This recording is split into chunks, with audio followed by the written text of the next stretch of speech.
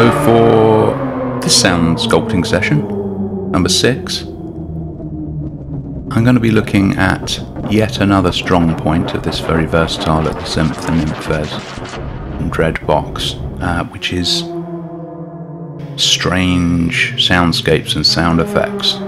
I heard online that one of my musical heroes, Trent Reznor, is a fan of the Nymphes, and I can see why. It really lends itself to strange, brooding, industrial sounds that you can really get a good bit of expressive control over and kind of play live. And I made quite a few of those on my videos, my previous demo video, Rituals Beneath a Stone, which seemed to get some interest as to how I made those. And one of those sounds is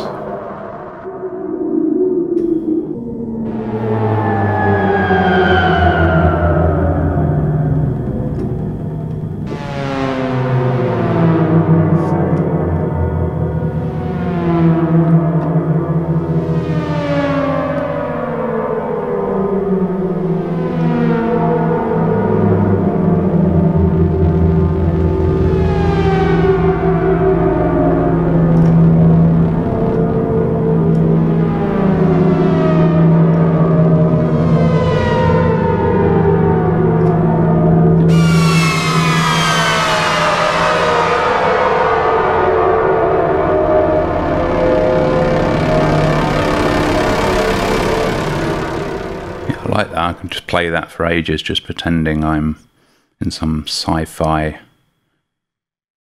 rain-ridden dystopian metropolis, if that floats your boat, which it does for me. So as always, I'm getting a bit repetitive here, but I'm going to start with my default patch. Load Shift 7, Shift off, Sound 7, load, and we have an awful sawtooth sound, but it's, you know, a good starting point. So for this kind of sound, we're obviously, as you may well be able to hear, going to use a lot of reverb. This is where the much misunderstood, in my view, Nymphes reverb really comes into its own, is these sort of sounds. It just gives it so much atmosphere. And yeah, the key with this is lots of use of the modulation,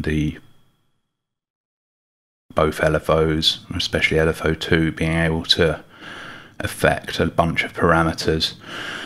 Actually, what my original sound on this, I used the ability via MIDI CC to control the reverb and make that change over time as well, which I can't seem to do from the front panel. If anyone knows how to do that, please let me know in the comments. But I'm going to do it first without that at all, so that you can copy on the front panel where we're at, and then just at the end I might demonstrate by sending some CCs as to how that sounds as well when you modulate the reverb, which I think can be really nice. And I'd love to be able to do it from the front panel. So as I say, if you know how to, do let me know. Now,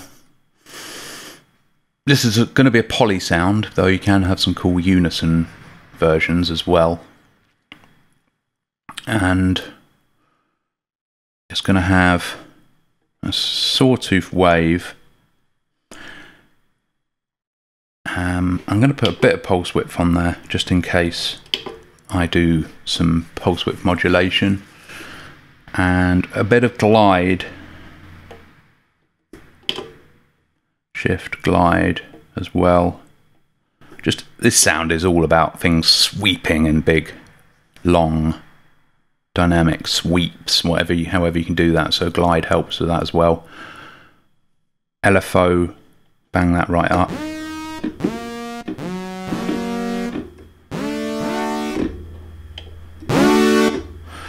Just realised the volume is a bit down. So it doesn't sound much like what we're going for yet, but we'll get there. Level of the oscillators, let's bump those both right up. Okay, maybe let's turn the volume down a bit.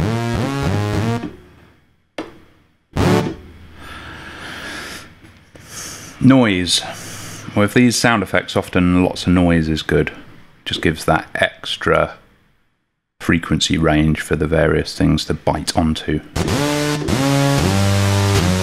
Okay, it still doesn't sound much like anything approaching what we're looking for. I think you'll agree. Now, the sounds that make it very much like bikes or other things zooming past you, spaceships or whatever. As long as you're not in space, obviously, you know, you need an atmosphere for sound transmission, as we all know. A lot of that will involve envelope pitch modulation, because that gives you that Doppler effect, the sweeping of pitch change that in the human mind makes you think of something fast going past. So we've got shift on, we'll bump up the pitch modulation right up. You're not going to hear it yet because we haven't done anything with the filter / pitch envelope. So filter wise, let's start with the filters right down. I think a lot of the movement here is going to be done by the modulation. Envelope up quite high again on the filter, and a fair bit of LFO too, as well. LFO 1, 2, I should say, just to not be confused. Still not really looking like what we're going for. That's because it's all in the envelopes, really. So tracking up high. Let's make this predictable across the keyboard. We want most of the things to track the keyboard with this, I think. Let's see how we go. Now, the important bit that I was saying, envelopes. We want slow attacks for that swelling approach of this, whatever it is that's coming at you, with the amp. And a bit of a decay, and the envelopes will be where a lot of the creativity comes in as to how exactly you want the sound to come out. With a lot of the effects, there's certain parameters where you can create a lot of different variations or completely different effects just by playing around with the envelopes or other key parameters. I'm going to have a long release. This is going to be lots of long settings.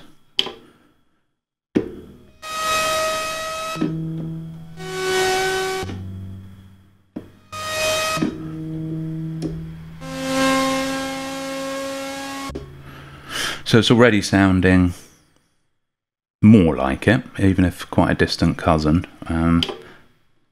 Right, filter envelope, this is going to be important because it also affects the pitch. Let's have similarly a pretty long attack, long decay, dropping down to a sustain about a third of the way up perhaps. And yeah, long release, lots of long releases in this business.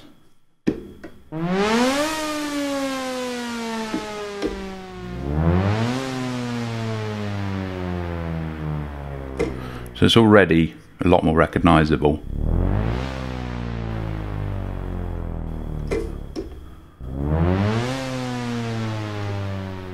Already sounds sort of vaguely engine-like anyway.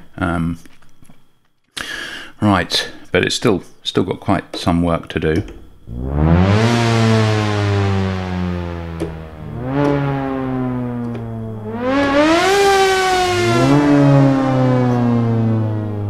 So that's now the pitch envelope is working. You can hear it a lot better, and actually have the decay longer and the attack longer.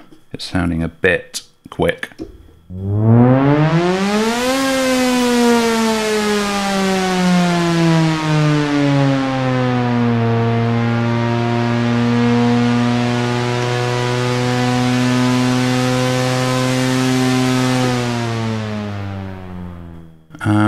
Yeah, LFOs. Let's do LFOs.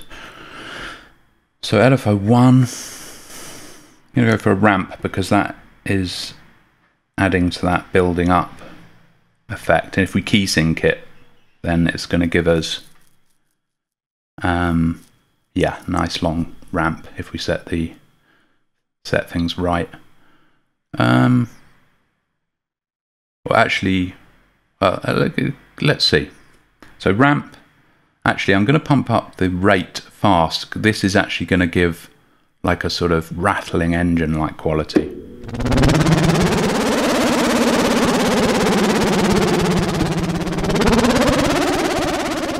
I'm actually going to make that faster as well, and that's going to give that real like buzz of an engine. And if we also make the delay quite high and make it fade over time as well, then we can just add that extra swell and drop that gives it that movement.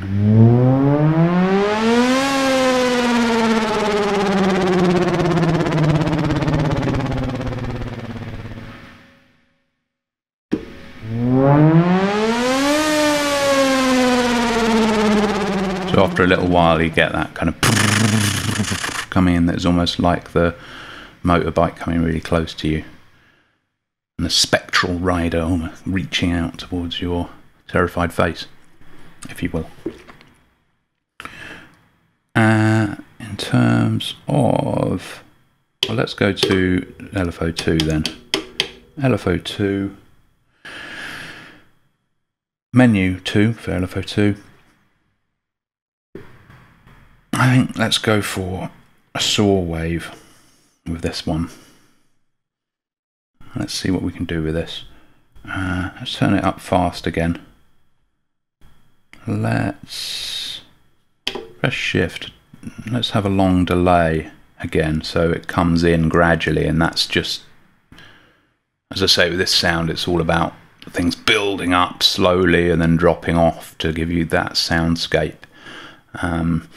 And fade again, I'm going to have it drop off after a while as well, so you've got that building up and then gradually dropping off with a lot of these parameters at slightly different speeds to give a sense of a complex real environment.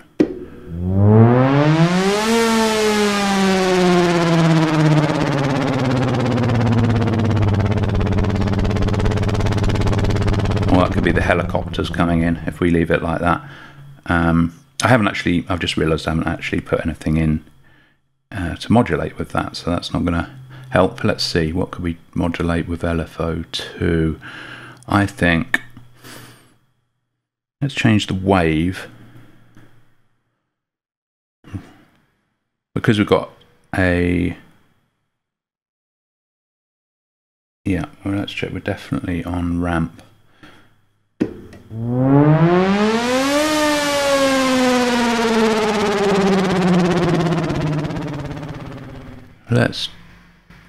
Let's give it some pulse width modulation. This is just to give, yeah, it's quite fast, so it's almost sort of emulating this like rattling engine kind of noise, or maybe the sound of the motorbike kind of being filtered through some railings or something like that. I don't know. You can really explore these things, these soundscapes like this, and make a million different variations and let your imagination run wild, really. I love it. It's a bit dangerous because you kind of end up doing that for hours instead of actually making any music, but you know.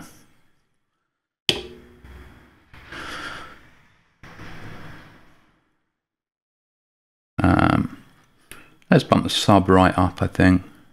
Make it more, yeah, give us some real like tremolo type effect. We're wanting a mixture of a swell and a drop, but also fast, rapid oscillations to give the idea of lots of mechanical stuff going on.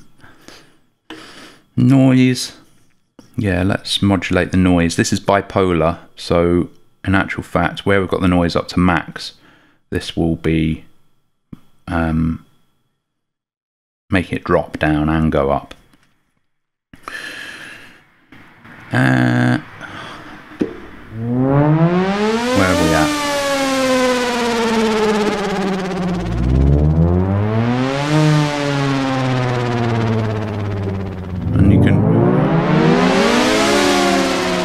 poly sound, you can get like a whole bunch of them going.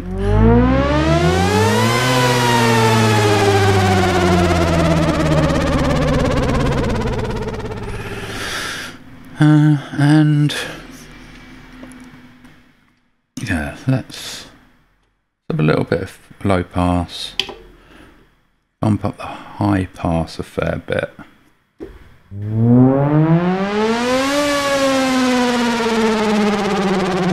And the resonance.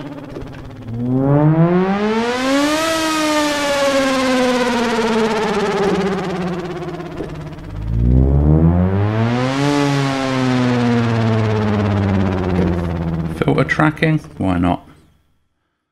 As I say, there's a bit of, you know, it's good to have in your head like intentions as to think, right, what will this do? But also a bit of experimentation and jamming about can often lead to unexpected results. So a mixture is what you want.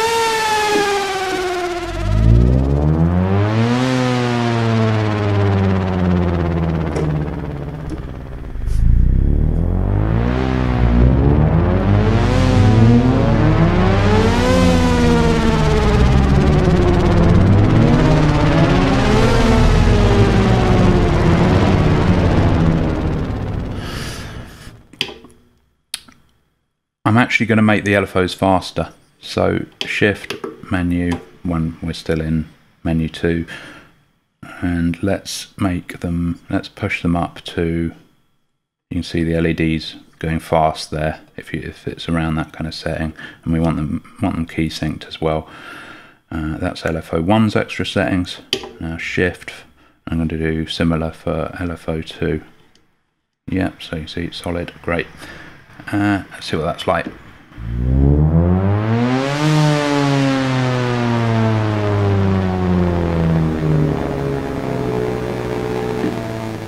Let's give him more like a buzz.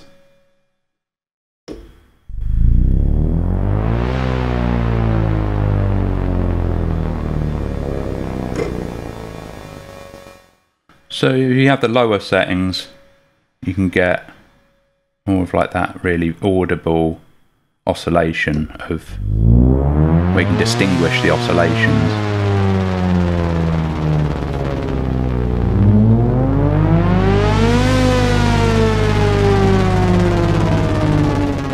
And then if you turn it up to fast,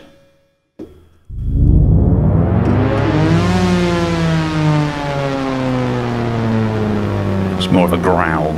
So it's, you know, it's different variations you can have. It sounds like it's a lot longer decay on the amp envelopes. I might look at that because you can still hear that kind of noise afterwards. What happens if we go up to track? I'm intrigued by as well, to track the keyboard. Let's see.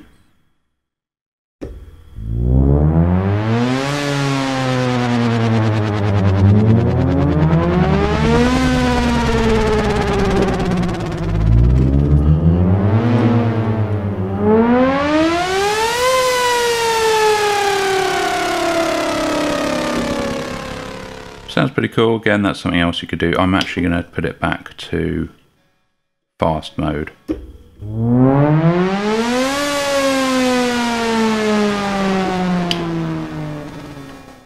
I might have one on fast, one on slower.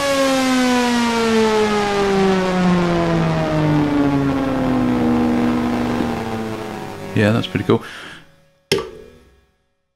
So let's turn the release down a bit on the amp envelope. Let's see. I don't know what that strange extra sound is, but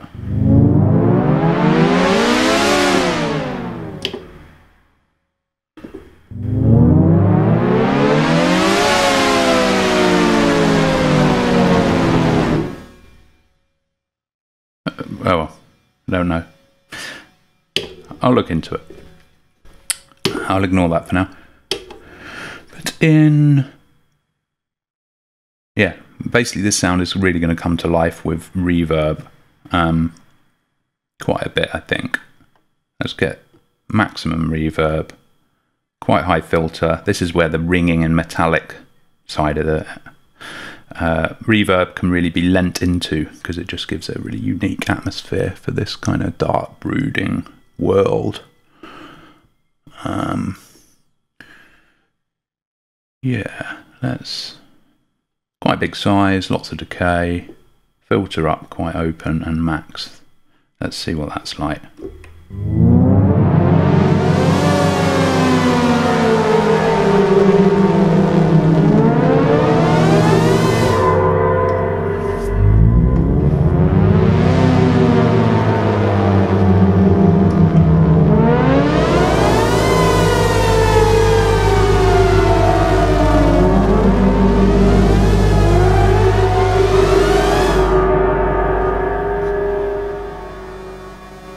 Yeah, like that.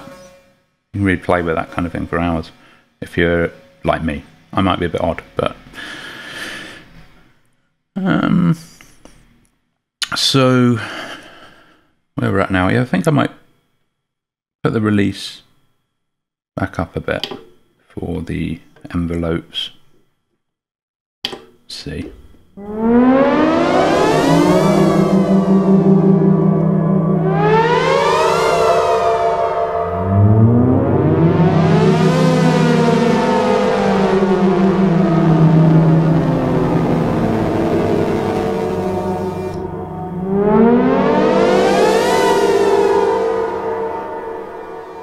Now what happens if you turn it into a unison sound, just out of interest?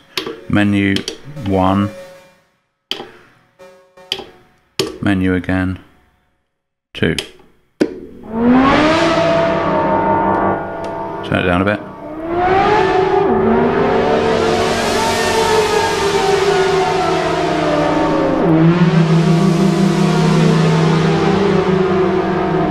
So that can be quite cool as well, but I'm going to turn it back to poly. Or you could put it on try for a bit of that unison stuff going on, but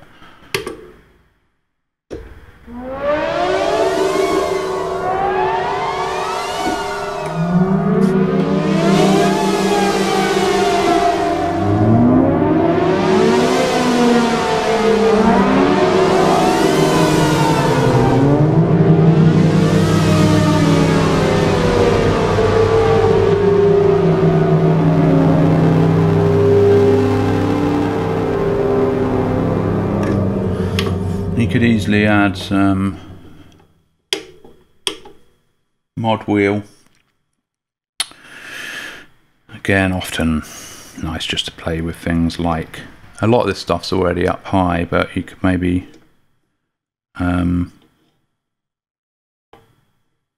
you could, for example, mess with the glide, make it more glidey, and add to the detune.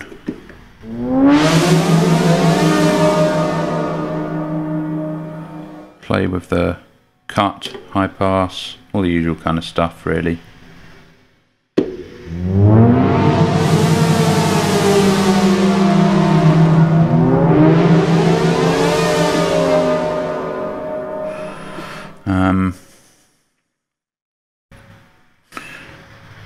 Maybe you could, I'd be interested to know what chord mode does on this.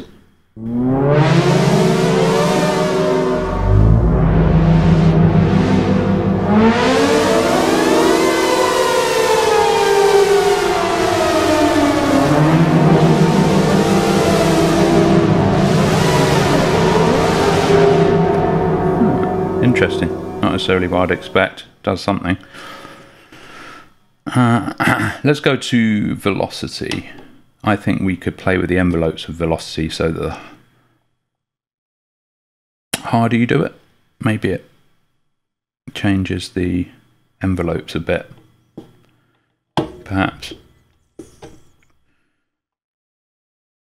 and adds a bit of resonance. Why not? Makes the, yeah. Let's see.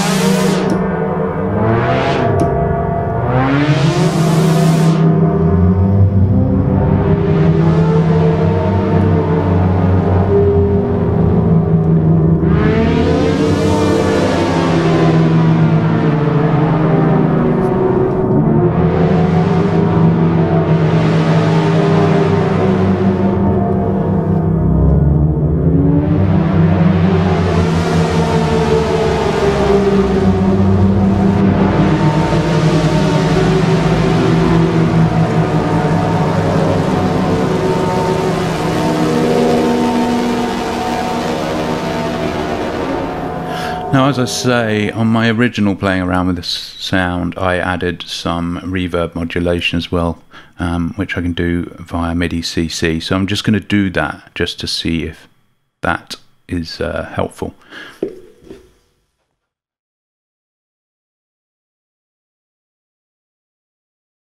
I'm going to add some. Oh, I've just realised I'm in the mod wheel. I want to be in LFO2. It's LFO2 that I'm going to have affect the modulation. Reverb size.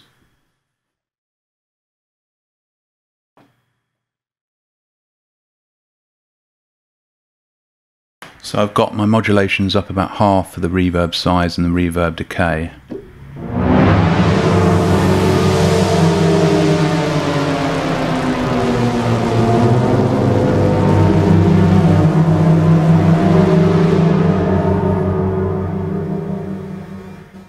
And about a third for the reverb filter.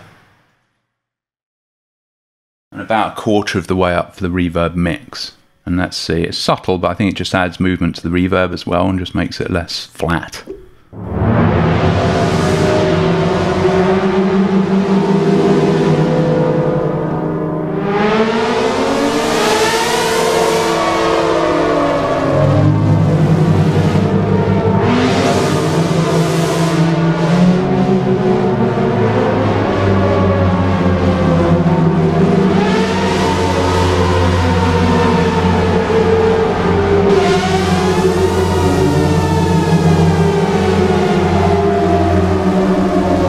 Lovely and moody, which yeah, I enjoy that. It makes the real world seem fairly vanilla by comparison, despite it being a total SHIT show.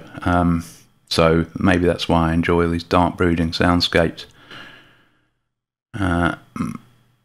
Yeah, so I think that's probably a good place to finish. Have fun.